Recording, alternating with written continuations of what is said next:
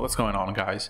So we're gonna make fun of some people. If you've been in the game long enough, your spectrum is probably gonna start skewing towards one certain area. Now, there is a good chance you're gonna fall into one of these categories, and if you're offended by this, you should probably figure that out, because if you can't make fun of yourself, then what's the point? Starting right off at number one, we have military cloners. That I will take full responsibility for whatever heat the cloner boys decide to throw my way for not being perfectly clone correct. So these kind of people will spend a quadrillion dollars trying to replicate a rifle that they've seen a specific unit use or they used in the past in their service. I think this is actually kind of a cool way to be autistic about guns. I can definitely see the appeal. You gotta understand that some of these parts are so freaking hard to source, and people will spend their entire savings account to replicate the coolest marketing version they can find. Was used in theater. I know for a fact it was used in theaters. A lot of these rifles do end up being pretty fucking based, but impractical in a way. These people will go to the craziest of details. They'll even print out the little stupid government issue stickers that go on guns. Most of the times, I gotta admit, I love this kind of stuff, and I'm somewhat on the spectrum as well.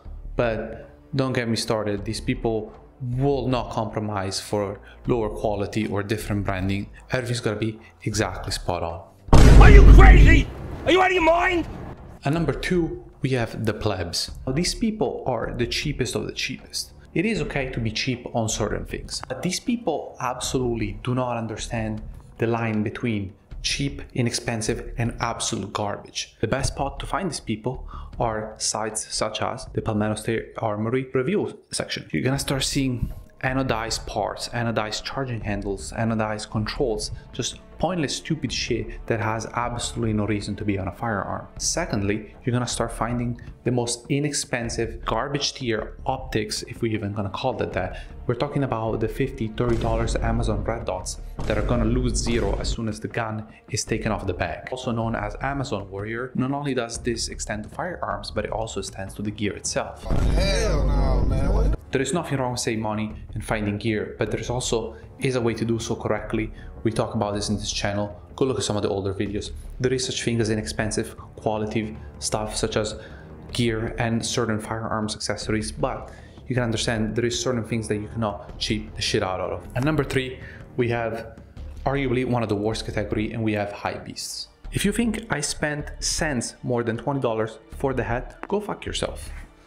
What's up, boys? These people will spend hundreds and hundreds of dollars for fake hypebeast tactical companies just so they can resculpt them on other websites months later. We see this with brands like Kilo New York City, FOG, GBRS, or whatever they're called. I'm talking scum of the earth. These people offer no value to society, no value to the community. All they care about is making a profit and wearing stupid shit nobody never knows how to recognize to feel themselves look cooler.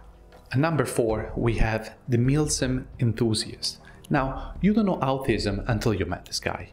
Hours and hours and hours to research and replicate kits exactly to the absolute perfection. Don't get me wrong, I praise this kind of person.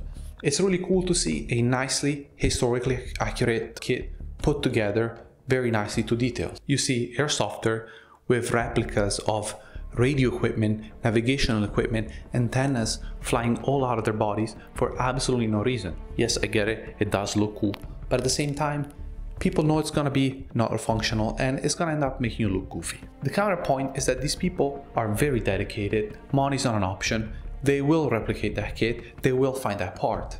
When encountering these people, there is also a very high probability that they are either 13 years old or obese. Number five, we have the FUDs.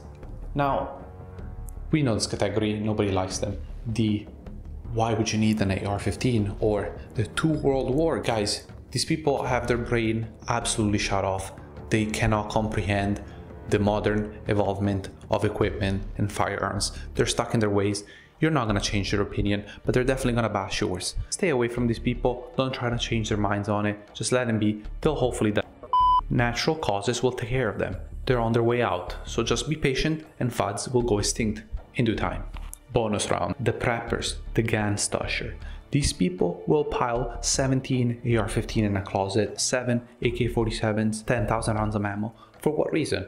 nobody understands. These people live in a fantasy where they think their house is somehow the most impenetrable fortress ever existed and they can withstand any force this world has to throw at them. There is 0 point into having a 5 metric tons of ammunition sitting in a safe. I don't know what you're planning on doing with that. I understand surplus is good, but I think there is better ways to invest that money. Guys, let me know, what category do you fit in? I know for a fact I tend to go on some cloning adventures and some kit replica adventures sometimes. Those can be fun. What about you? How are you autistic about it? Nowadays, I don't even have to impress you with these YouTube videos. All you have to do is impress the YouTube algorithm to help me out. Give me a like, send me a comment, let's chat about it, and I'll see you in the next one.